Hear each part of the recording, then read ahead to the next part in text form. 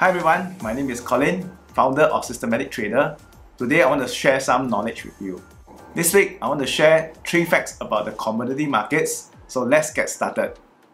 Hi everyone, today I want to share with you 3 things about silver prices, okay? So before that, let's go through this economic cycle, have an understanding of economic cycles versus the stock market cycle or the market cycles, okay? So let's go through it here. So in the recovery phase is where we have stimulatory economic policies, we have confidence picking up, inflation is falling, okay? So interest rates, okay, short-term interest rates are low, yields are bottoming, stock markets start to rise, okay, commodity prices are rising, also property prices are bottoming up. Stock market leads commodity, commodity leads property prices.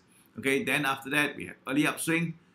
That's where we have increasing confidence, healthy economic growth, inflation remain low, short-term interest rate will be at neutral, bond yield will be stable, stock market will be strong, commodity prices will be strong, property prices will be picking up. Okay, so third part is when we have late stage. Okay, late stage when we have the boom mentality, everything is going fine, inflation will start to pick up, policy will start to be restrictive compared to over here. They will start to thinking of increasing interest rates. Okay, here the interest rate is say, do not worry about interest. Okay, so then short-term interest rate will be rising, bond yield will be rising, stock market will start to top up. Okay, when they start to increase, when they become more restrictive in terms of their policies. Commodity will continue to rise strongly. Okay, in this part of the late stage recovery, property prices will also be rising strongly. These two are the one that's lagging. Okay, then after that we go into economic slowdown. Going to recession, confidence will be certainly dropping, inflation will continue to rise, inventory correction will begin. Okay, so short-term interest rate will pick up, bond yield will be popping up, stock market will be falling, commodity prices will be falling, property prices will be making a peak. Okay, so remember property prices are always lagging. Then we go into recession, where we have confidence weak, confidence are weak, inflation is picking up, inflation will be strong, and then production will be falling, short-term interest rate will be dropping, bond yield will be dropping. Okay, stock market, which is the first to lead, okay, will be bottoming up. Then commodity prices will remain low, property prices will remain low, commodity and property prices will remain low in the recession period. Okay, so this is the economic cycle. So let's take a look at the long-term trend of silver. Let's go to monthly chart first. Okay, so you can see from here, this is the boom phase, okay, boom phase, and then this is the bear phase, okay, or the bull phase and the bear phase. So the last bear, okay, was actually when we had the recession, okay, when COVID was at its peak, when stock market was at its bottom, okay, in March 2020 last year, okay. Then from then we can see that silver prices has been breaking out very strongly.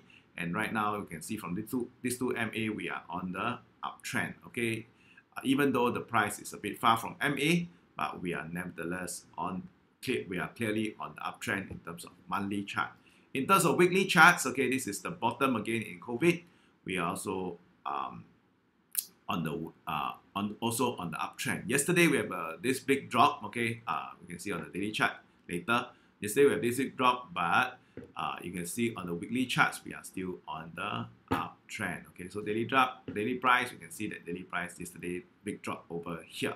Okay, but if you go into weekly charts, the weekly charts are still on up. Okay, monthly charts also on up. So next thing we want to talk about, so first thing first, to establish long-term silver uptrend. Okay, in terms of the economy, we are maybe in this part. Okay, when the stimulative economic policies, confidence picking up, inflation falling, commodity prices rising, okay, stock market rising, okay.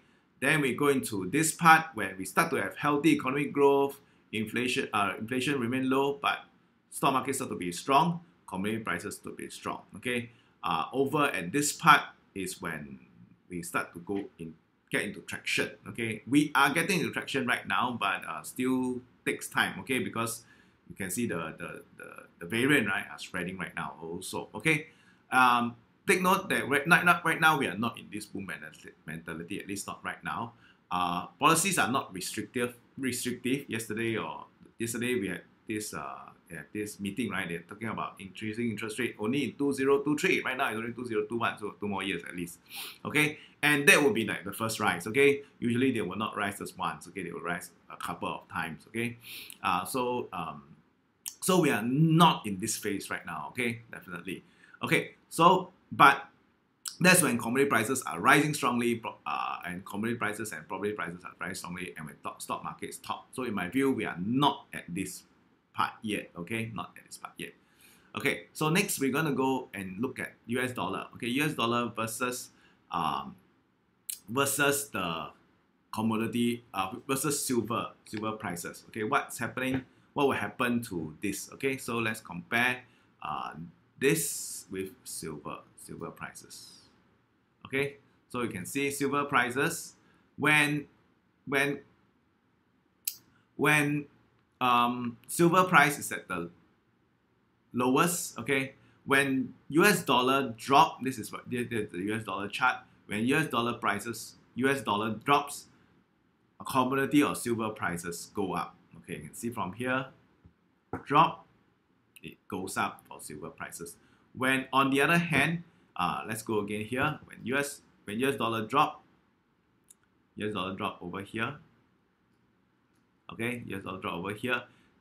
Silver prices go up. So that is the inverse relation between these two. When US dollar go up, okay, when US dollar go up, silver prices drop. Okay, US dollar go up, silver prices drop. Okay, that's something to take note. Okay, another day we can also maybe go through what's happening to the US dollar too. But today we want to focus more on silver. So we have a number one, long-term trend. Silver is a long-term uptrend. Number two, US dollar and silver has a inverse relation. Okay, inverse relation. Number three, silver versus gold.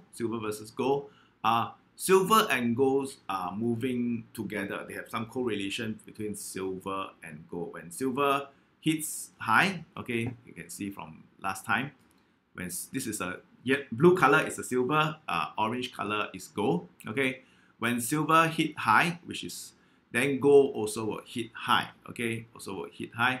When silver hit low, okay, gold will also hit low. You can see here, silver hit low, gold will also hit low.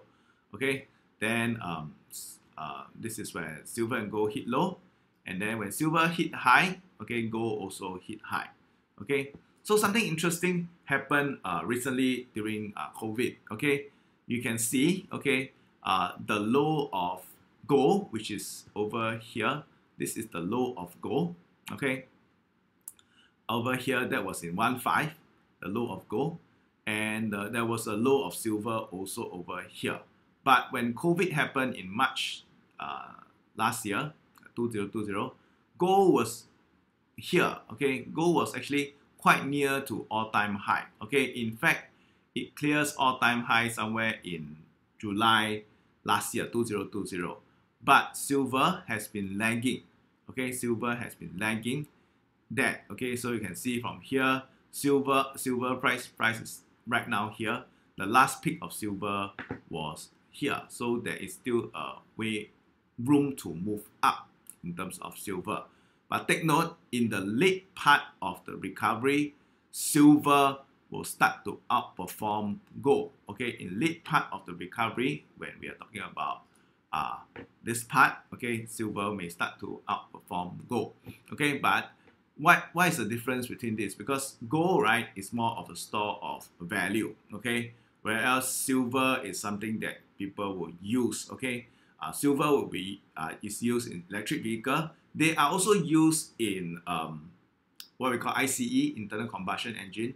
But in EV, right, electric vehicle, they are used more. Okay, in fact, for ICE compared to EV, right, the usage, right, is double, 200% more silver compared to ICE. Okay, so for each electric vehicle, they uses more silver. And by now, you know the push towards green energy and electric vehicle, Singapore and all over the world, even US. Okay, so the first thing for gold or demand for silver. Number two is also in terms of photoelectric, solar energy, they use silver. In terms of economic growth, like example, we will start to go into early up stage, silver is something that is being used, okay, being used compared to gold. Okay, gold is more of stock value. Silver is something that's being used. In the late stage, when inflation start to pick up, okay, that will be actually even more positive for silver. So right now, silver price have not even cleared the peak of gold. I am bullish. Okay, of course, it's my view. I'm bullish of silver, but the thing is, silver go through correction. You can see in the middle there will be big correction. You must be able to hang on to enjoy this rise in silver. Next thing is this cycle. How long is this cycle? This cycle is not a short-term cycle. An average cycle from the lowest point to the lowest point is about 10.5 years. 10.5 years. From the lowest point to the highest point is around 9.4 years. To the highest point to this low point is about 1.4 years. Okay, so you take this is about what, 9 years. This is about 1.5 years. Okay, so just take note that between the up cycle and down cycle is not in equal side or equal length. Okay, not equal timing. In terms of rising, usually it takes much longer. Falling, it takes much faster. Okay, so hope you like this video. Thank you so much for watching. Please like and subscribe to our channel. Hope to see you in the next video.